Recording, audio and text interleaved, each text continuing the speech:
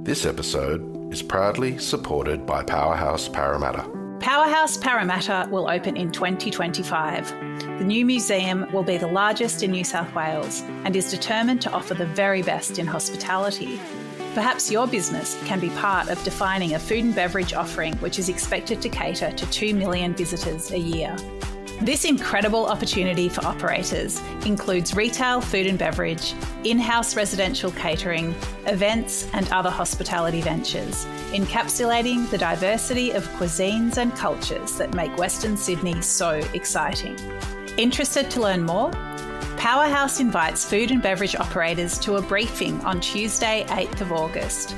For more information and to register for this exclusive briefing, go to powerhouse.com.au. You're looking across, the catchment and you're thinking about these things at play. You're wondering, how do they work? How have those flavours arrived in this oyster? It's like artistry, right? You've got to be creative. And in order to be creative, you need to think deeply about something and then carry that forward. This is Fishtales, a seafood podcast. I'm John Susman. The Sydney Rock Oyster, or Psychostria glomerata, is indigenous to the 1,500 kilometres of eastern Australian coastline, from Moreton Bay in southeast Queensland to the Mallacoota Inlet on the New South Wales-Victorian border. Aboriginal Australians consumed oysters for thousands of years before European settlement, as indicated by the large number of kitchen middens remaining along Australia's east coast.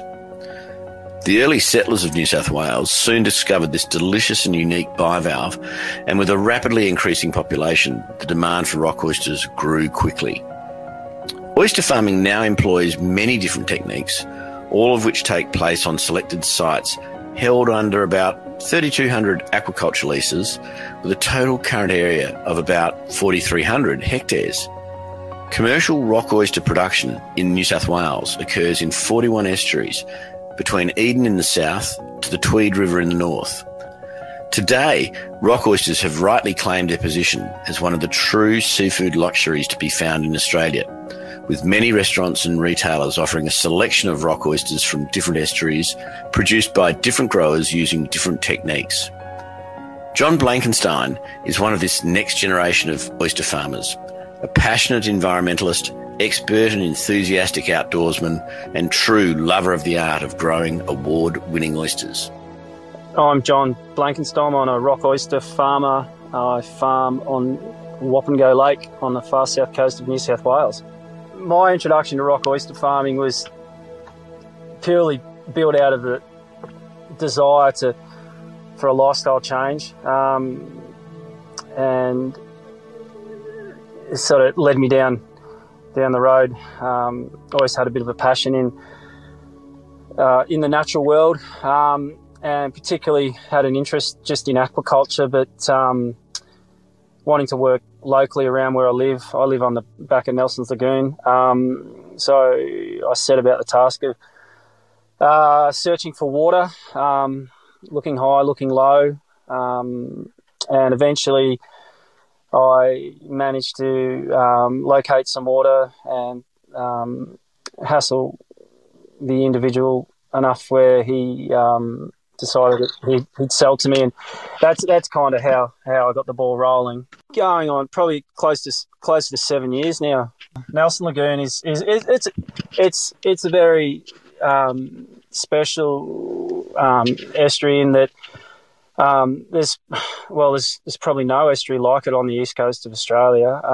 First and foremost, it's about 99% encapsulated within the confines of a national park, other than myself and my neighbour, which adjoin the park. My property is bordered on three sides by the park, and one side's my neighbour, and then he's bordered on the park, and we're located up the back of the estuary. But Nelson's is special. It's a bit of a window into the past. The environment and the ecology,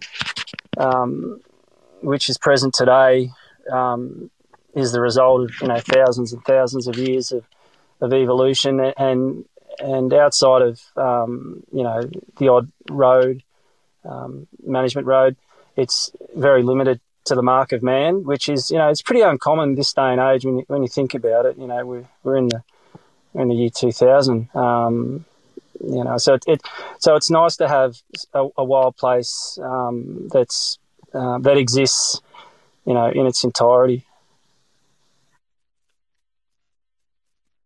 No, I'm not. So I was born in Melbourne, actually, in the eastern suburbs of Mitcham, but I grew up in South Gippsland, and then we used to holiday. Me and my mates used to pack the boards and head up to Merimbula and Tath for surfing. And back then I was plumbing. I'm a plumber by trade, but I always just say to myself, I'm going to move up here. I'm going to start a plumbing business on the far south coast, and that's how I ended up here. For much of the first 200 years of settlement in Australia, oyster farming was an intergenerational rite.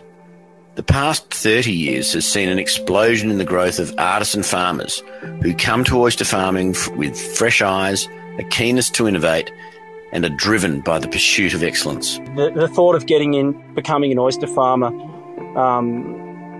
the conversation was kicked around the campfire with a mate of mine up in the Jungle Wilderness area of the Kosciuszko National Park. I like fly fishing and I love the remoteness. And at the time I was running a pretty big commercial plumbing company in the ACT. And I was a bit burnt out. I'd been doing it, travelling.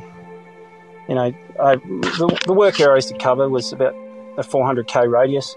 Lots of people and a lot of stress, but a lot of time away from the family, and more importantly, a lot of time away from the things that were important to me.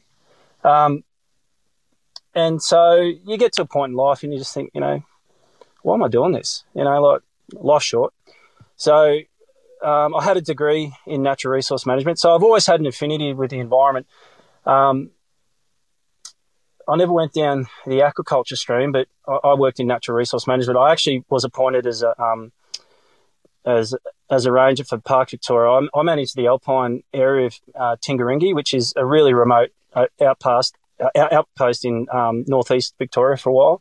But as a young guy, there was very little opportunities. I definitely never would have come across a suitable female. So I left and started plumbing on the far south coast. But fast forward, it all caught up with me, mate. And and even to this day, you got to keep yourself in check. If you keep denying yourself of those internal drivers, then you'll go mad.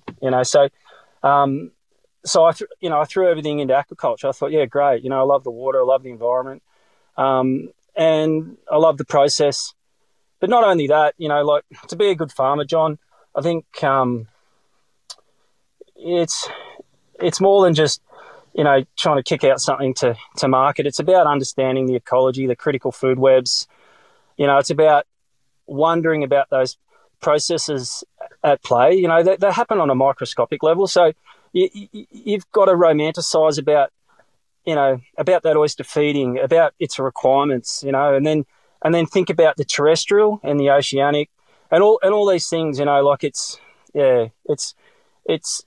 a kaleidoscope of things, and we've spoken about it, you talk about it, those subtle nuances that exist. So it's about recognising ourselves and how we fit into the natural world, and how we bring people back to the wild, and how do we display that on the plate, for the consumer to interpret. It's complicated, but they're the drivers. That's why I got into aquaculture. We couldn't cover it in the podcast. Starting out to develop an oyster farm from virgin water with limited knowledge and no experience in the category takes courage, persistence, and a skin as thick as an oyster shell. With a burning desire to do the best he could, John's approach to starting out is a story as inspiring as it is admirable. Well, day one, I didn't have much of an idea. I looked over this derelict expanse of water that, I call it the water of broken dreams. Many farmers had been and gone and never really made a show of it. But I saw value in it. And so I set about the task. I set about the task of trying to acquire knowledge. And how do we acquire knowledge? Well, the best way to do that is to knock on people's doors and tap into that historical knowledge. Like on the far south coast, there's a long history of oyster farming, and a lot of those trade secrets are tied up in people's minds, and oyster farmers aren't really open about, giving away their secrets. But I made it my task just to keep grinding away through sheer grit, and to be accepted and ask the right questions and, patiently observe, but also interact, with other farmers and take note where I could take note. And then you learn by doing, after you've killed a few thousand oysters, you slowly but surely work out, what you're doing wrong. But it's just a process of trial and error. It was for me, but then, of late now I'm leaning more on the science, trying to understand the environment better. Husbandry is key, environment's key, species is key, but how all those things interact, I think that's,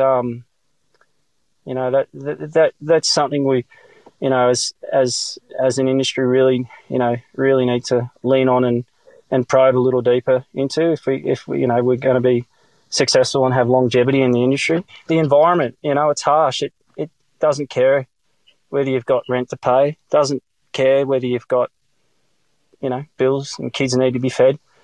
It moves to its own beat, and it does what it does.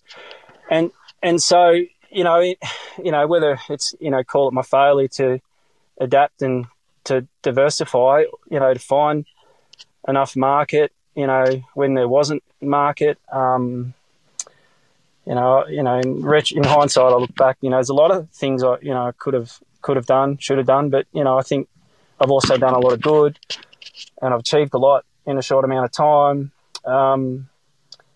But, first and foremost, I think the biggest challenge is working with the environment, but also, the industry is challenging as well, mate. The industry isn't squeaky clean. I think, at this day and age, if we want to champion something as phenomenal as the species which the rock oyster is, this fine food that gets acknowledged at, these prestigious awards like the RAS, that, you see these beautiful bivalves on the plate, they come in at $5, $6, $7, $8 a piece. It's about understanding why, and each oyster tells its own story, through its flavour, and also through the story from the way in which it was grown. So, yeah, I think there's still a lot of work there to be done in respect to how we can continue to champion the industry, but also, the oyster farmer, out in the water who's, sort of working in the wind and the elements all day, every day. What do they say? Healthy people, healthy farmers, healthy environment, healthy industry. So, I think we need to bring our attention,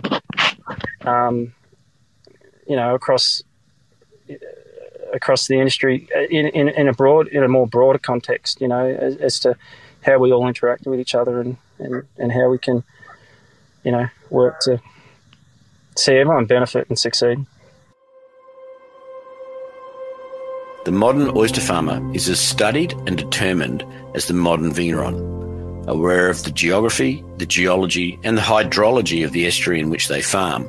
Their days are as much driven by the seasons as they are bullied by the weather conditions and market demands.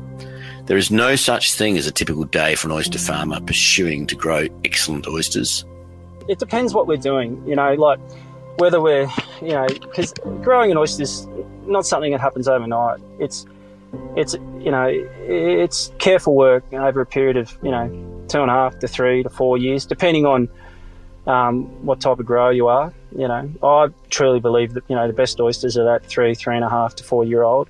But from a commercial point of view, it's hard to maintain that momentum. So 2.5 to 3 years. So basically, any day could, look like we're out on the water. We're tending to stock, or we're setting up our catching slats, which, all oysters are wild caught. So, we strategically placed slats out in areas around January, February, March at the latest to get a catch, so we can get our next year's crop. And then essentially it's grading out and working your oysters, keeping the right size oysters with the right size oysters. So, keeping a level of continuity between, what all your grades. And in that, you're tending to your stock. So, like as a farmer, it's important, you can't have this mentality of set and forget. It's hands-on. So, whether we're flipping bags for drying, or we're grading out and, trying to move oysters and select oysters for planned harvests, and so forth. So yeah, it's just continual work. But look, John, so it's a lot of manual labour, essentially, is what it comes down to. In my opinion, the rock oyster offers the most unique, exotic and differentiated flavours and textures of any oyster to be found in the world. With rich mineral flavours, often with vegetal, creamy notes, uncommon to the Pacific species, which makes up more than 97% of global production. What is amazing about the rock oyster is how it reflects the habitat they grow in, the plant vegetation heavily influencing the algae the oysters feed on, giving those layers of flavours and complexities that are completely unique to Australia, flora and terroir. I think the complexity defines a rock oyster. It's ancient. It evolved over millions and millions of years. It's Australian. It's essentially a window into the past, and it's a window into the future. And it's an environmental indicator, and all these things. But the flavour profiles, that elevate an oyster. I've eaten a lot of oysters, but there are no oysters that have the same complexities and flavour profiles of a rock oyster. There's layers on layers and layers, and it's specific to each estuary, as you're well aware. But I don't think all consumers are, and it's aged. It's a slow growing morsel, and it's filter feeding, litres and litres and litres of water a day, and those flavours are running over its gills, over the abductor, moving through its heart and getting pumped back out, day in, day out, year in, year out. And, with that flow of food comes flavours.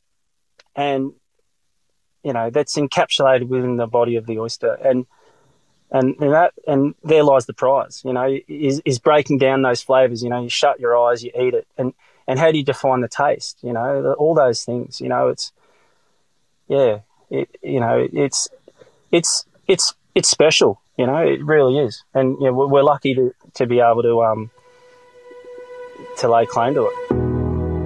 For many oyster farmers, life can be a perpetual challenge. Long, lonely days working the leases, juggling production, seeding the crop, grading and regrading the oysters, harvesting, cleaning, packing, managing sales and accounts. All the time trying to innovate and update the technology, husbandry and operations of the business. Although many in the contemporary media like to propagate the romantic notion of the artisan solo farmer as being the exclusive custodians of quality, there is a new breed of corporate farmer who are providing a platform for artisan growers like John to blossom. South Coast-based operation Australia's Oyster Coast is one such. Having purchased John's famous Mimosa Rocks farm business, they have given him the opportunity, resources and commercial support to take his artisan approach to oyster farming into the next generation of commercial production. Yeah, well, look, it was hard, John, like at many sleepless nights, and, as you well know, I spoke to you at length and for some guidance there, but, I guess and credit to you. One of the great things you said to me was, John, don't be necessarily disappointed and see it as a failure, but also look towards what you may achieve and the things that you can do within an organisation like Australia's Oyster Coast. And so I thought about that in the context of your own words. But, like building a business from the ground up, like literally, John, from the ground up, from the mud up, there was not a pole in the water. I had no infrastructure. I had nothing. I liquidated everything, and given this property market, I'd be well retired if I had not. But it's just one of those things, and I had to deliver on some things, and we had some tough years. And my last year was a good one, but, I could see that a lot of things were up for replacement. I had to make, some pretty hefty investments in the business, and I just looked at my wife and I looked at my family and I thought, you know what, I've put them, through enough already, and it's time to make good on a few promises that I made,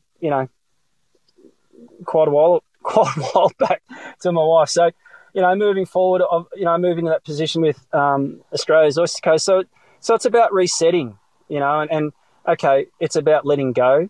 And so it's not mimosa anymore. I think if you carry all that baggage through, then it doesn't do you any good. I needed to see it for what it is, and just accepting the process, and be, accepting of the business, and then thinking, how can I make this place better?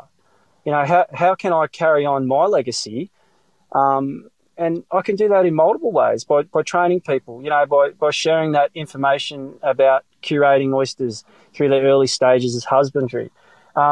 It's about bringing people into the business from the community, offering them a career path, based on my words, my motivation, my sales pitch. And then it's about making good on that, John. And so I guess, that's what I look at, that's what gets me out of bed, is that I've got people now that rely on me. And if, I decide to walk away tomorrow, I need to be sure that they'll be able to maintain their momentum, and I just don't think they're there yet, So, and I think I've still got a bit more to offer. So, so it's quite, yeah. So the compass is slightly orientated in a different direction, but, it's still got truth and it's still got value in its integrity. So, I'm trying to bring that forward and change people's perception. There's a lot of naysayers and detractors around, and I've been caught up in this too with, big business, corporate structures and things like that. But it's, but it doesn't have to be that way. I guess, there is always a changing of the guard, and no one's really done what we've done, become, really the first vertically integrated business for oysters. There's others out there now. But, behind every successful business are the people.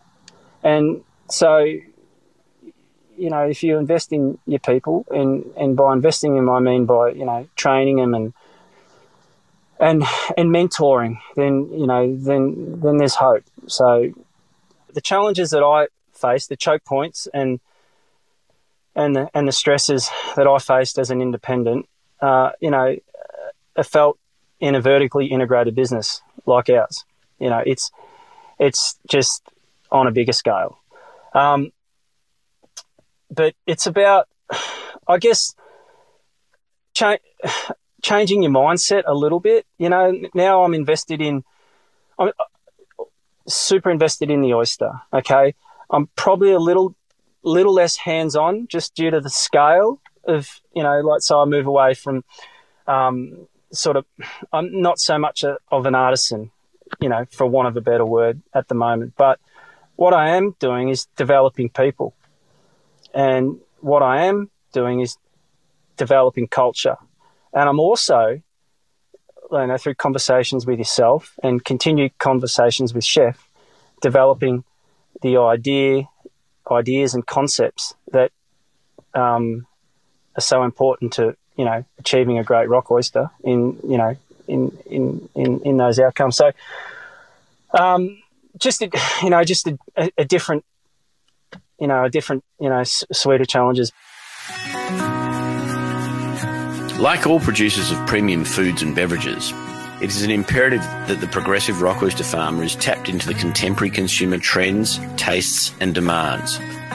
These demands not only need to engage with the chefs and consumers, but to also have an ability to interpret the trends and render a means to communicate the unique selling points of the oysters they grow. The modern oyster farmer is as much a storyteller as a grower of shellfish. I eat a lot of oysters. And part of being a farmer is, you've got to be sampling your ware, right? But when an oyster's in condition, say I'm up. There's been times I've just been sitting up the front at Nelson Lagoon or up the entrance at Wappengo, and you've picked a couple of oysters and you're just sitting there, and just on the sand, no one around, and and you're just breaking it all down, and then you're looking across, the catchment, and you're thinking about these things at play. You're wondering, how do they work? How have those flavours arrived in this oyster? It's a bit dreamy, yeah, I know, but you've got to romanticize. It's like artistry, right? Like you've got to be creative, and in order to be creative, you need to think deeply about something, and then carry that forward. One of the highlights of my time, with my own business, Mimosa. Like I just touched on it briefly before, but that interaction with the consumer and the chef, those people who want to engage with you and hear about the story, that's key. I'm extremely grateful that there's people who want to hear that story, because it drives the industry forward. Working with chefs like Josh Nyland, people like yourself, John Susman, people who care, because they promote the story because they get it and they see the fertility that is the rock oyster industry, but they also see, the value in the species and then in supporting farmers. I think it's critical. You need people out there championing the industry, because without it, you're nameless. And then you leave it up to other people who don't have that connection. Like you kick it down the road to a fishmonger who just wants to clip the ticket. No offense, fishmongers, but not many fishmongers I've ever met, if any, are connected to the environment and the wild in the fashion that I am. And there lies the difference. I can tell the story all day, every day, because I am the story. I live it, I breathe it, and it influences the way in which I live. More so than price, because I love the job, you know what I mean? But so having that ability to talk about it and have that experience where I can tell the story, it's important, and you can't do that without an engaging consumer base. Just the other night, actually, John, I got a message from a guy on Instagram. He DM'd me. He's down on the peninsula at a restaurant. He's seen some Appalachian oysters, and he messaged me. And he was a follower of me when I used to supply him direct as Mimosa. He said, me and my wife, we're devoed that, but you're no longer carrying on with Mimosa. And I said, I'm devastated too, to some degree, but I've moved on. But I appreciate the fact that we're still in contact, because it's that connection. It's elevated his experience. He's got a bit of understanding. So he sits around, he has that oyster, and he thinks about me. That's great. He thinks about the environment, and he gets it. And that's what we want. So, how can we influence more people to be that way minded? You know what I mean? I think that's the way forward. I think that's a great challenge. Maintaining quality and production levels in an industry which is centred on the most populated section of Australian coast is a challenge for the rock oyster farmers and industry managers at all levels. Research programs focusing on improved cultivation techniques, stock genetics, habitat improvement and protection, and better disease control are essential to ensuring the continued viability of Australia's oldest and New South Wales' most valuable aquaculture industry. The future for rock oyster farming is very exciting. The sustainable food movement is surging, and Sydney Rock Oysters are touted as being the golden egg of oysters worldwide. Well, hopefully the rock oyster continues to be elevated and highlighted as a premium product. I guess not all rock oysters are created the same, so there's always varying percentages of where. Of what grade ends up in what particular market. And, let's face it, the high-end restaurant range is a small percentage. Wholesale is pretty much where it's at, but for a lot of farmers. But look, I just hope there's a lot more support, and given, the environmental constraints that we've had, I'd urge farmers personally to look towards more strategic ways into which they grow oysters. About reflecting on the environment and the ecology, and trying to understand the critical food webs. Knowing an oyster, what an oyster feeds on, is important knowledge. And recognising influxes and inputs, whether it's upwelling or watershed, all these critical drivers that can, enhance growth potentially, and strategize around that. You could look at some years where, okay, the science is leaning towards we can stock slightly high densities, but then the science will dictate one year, okay, well, let's lighten it up. So it's about maximising, your profit for your business, in a sustainable, manageable way that doesn't impact negatively on your neighbours as well. So I just think we need to get a bit smarter, John, and because we're getting smaller and smaller windows when we can kick oysters out to market, and then we've seen huge amount of fresh water in the estuaries, which places a lot of stress on the oyster. Places like Port Stephens has experienced huge losses with disease with QX.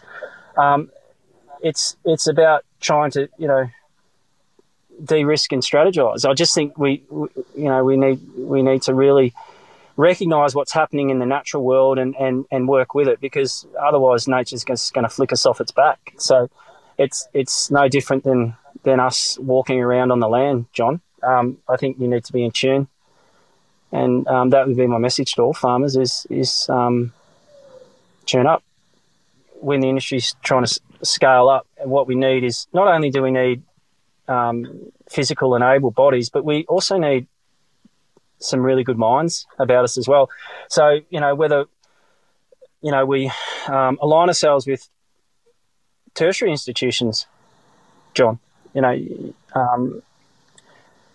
provide clear pathways and option, and provide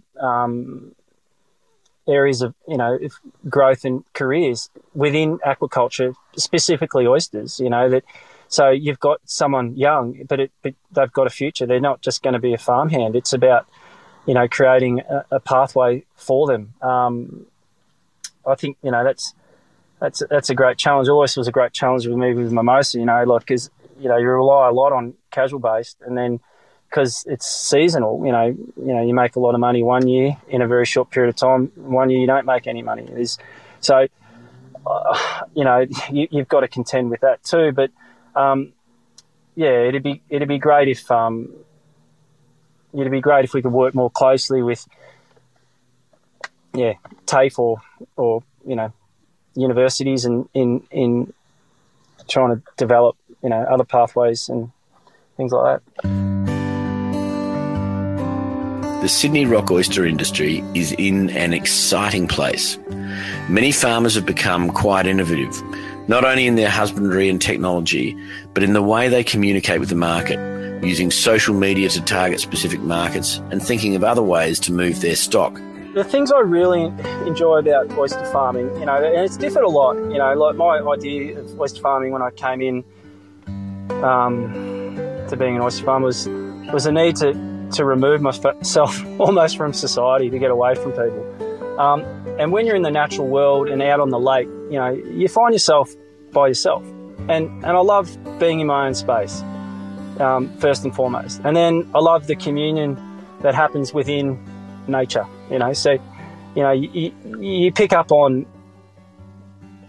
might be a bird flying over your head, or these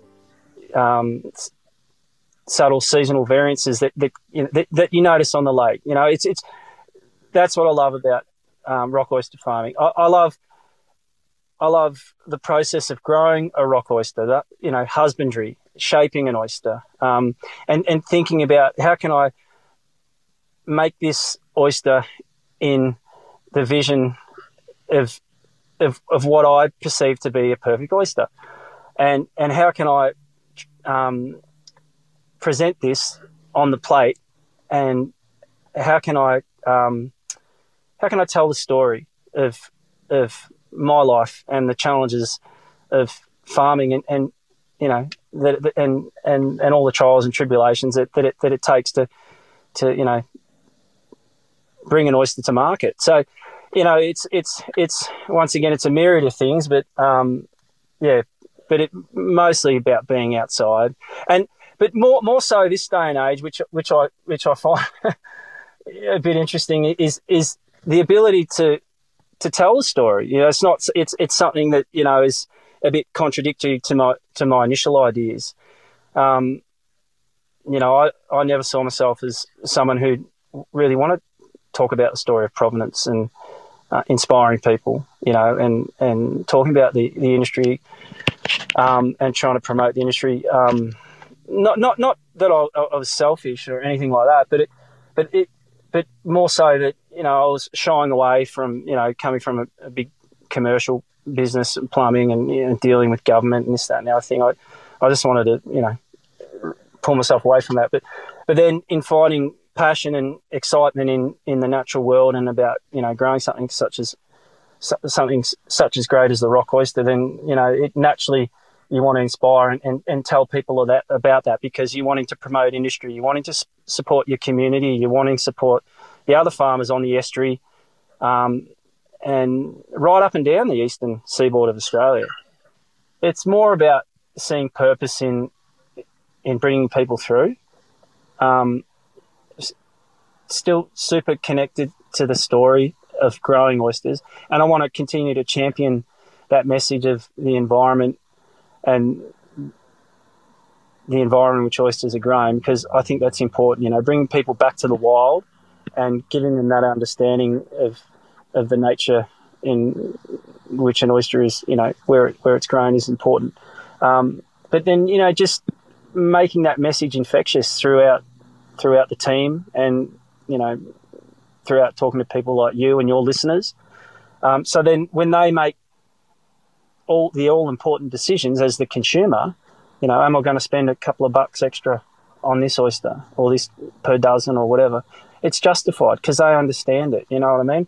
But let them challenge, the person selling it at the point of sale, to get that story. And if they don't, let them ask why, because they're the questions that need to be asked. Like, I can kick tires all day and talk on this podcast and talk to these people over there, but people don't listen, and through this production, it'll resonate, and you reach people. And I just hope that, people hear that message and then they act on that message. There is generally a feeling of optimism for the industry, and with the passion, professionalism and commitment of growers like John Blankenstein, coupled with the support, infrastructure and commitment of the corporate structure such as Australia's Oyster Coast, The rock oyster is rightly enjoying a renaissance of appreciation as one of the great shellfish experiences on the planet.